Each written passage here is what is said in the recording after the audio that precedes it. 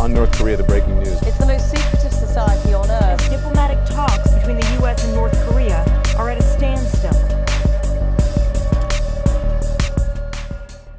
Good morning and welcome back to Pyongyang. We just came out this morning and we couldn't see this last night because we got here in the dark, but we actually have a balcony that looks out across the city.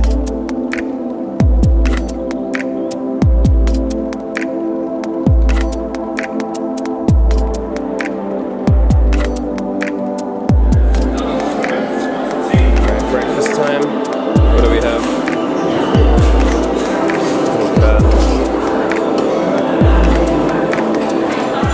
Not bad. Oh, I say not bad, but edible. Yeah. It's the first day in Pyongyang. We arrived here late last night and just about to go exploring for a full day around the city. I'm gonna just basically show you everything we see today and try and document as much as possible. And then at the end of it, I'm gonna give my first impressions of Pyongyang and first impressions of North Korea.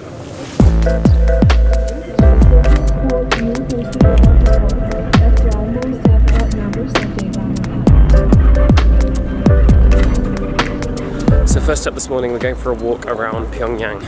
And I think this is what most of us are interested in. Just seeing what the real North Korean people do here and how they live their normal lives. Of course, it's hard to get a real accurate impression because we can't really talk with many people here.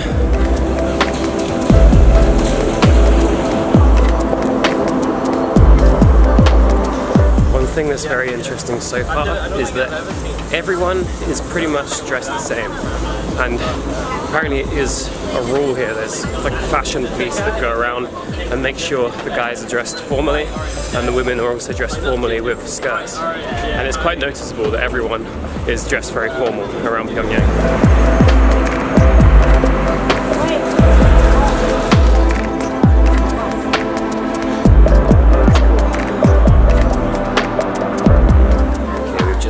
To the English and foreign language bookstore. So this is where you can get a lot of texts about North Korea from their perspective and about Kim Jong-il and Kim Il-sung from here, translated into foreign languages.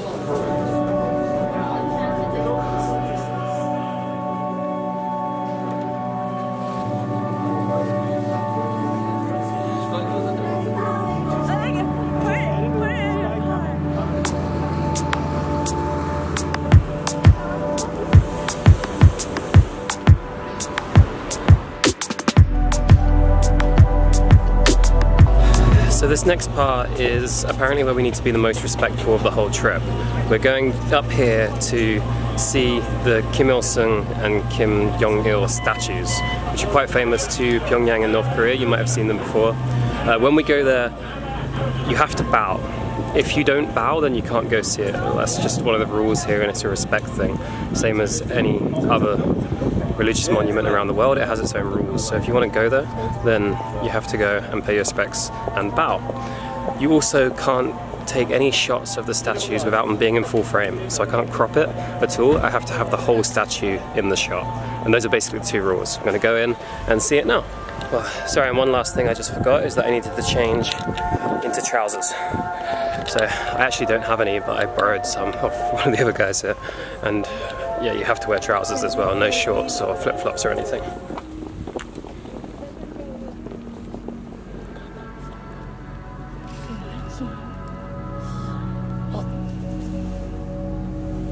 Very cool.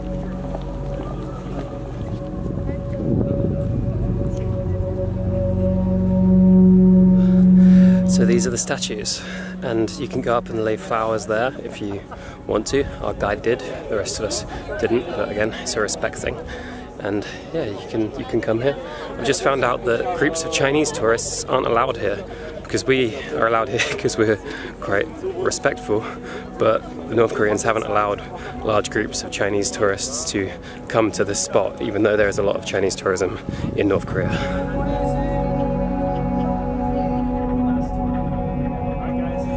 just don't want you guys to have any issues when you're buying stuff. Yeah, no. Cool. Look, I just got North Korean money. This is 5,000. So we're now in Mount Daesung Park, and this was one of the highlights of the itinerary because it's May Day festival right now, which apparently this only ever gets this busy on one day. And there's lots of sort of attractions and food stalls and things we can take part in and kind of interact with more local people as well.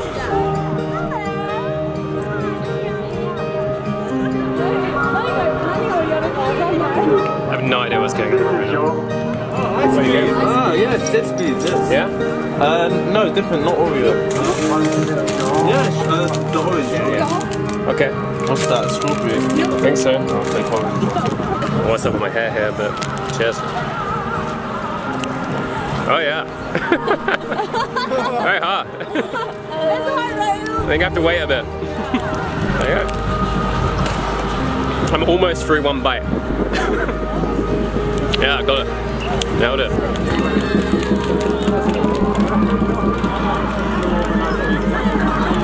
I'm gonna go see if I can get a ball. Yeah! How's your touch?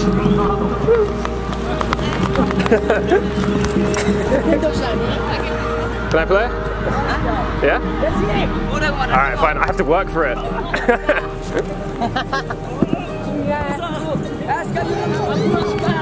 That's it.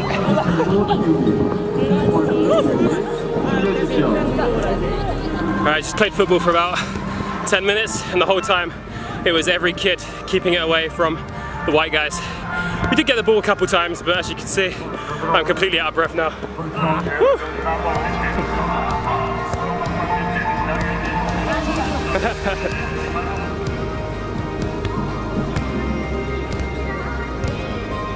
We're now getting involved in a tug of war. So, yeah, you know how this goes.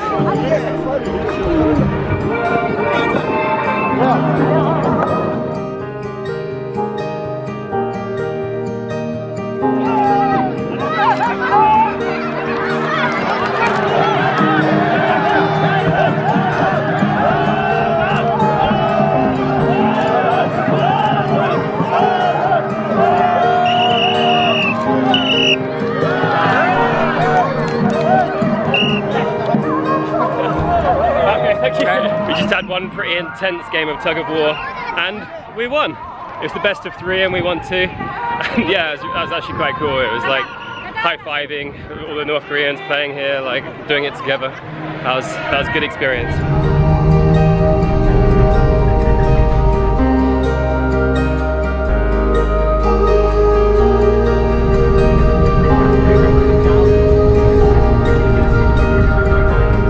Next up is lunch. We have Korean hot pot with some shared food, and yeah, this is us. Okay, so here you get a personal hot pot. This is my pork, and this is my hot pot, as demonstrated right here. Yeah, they're cool. Yeah.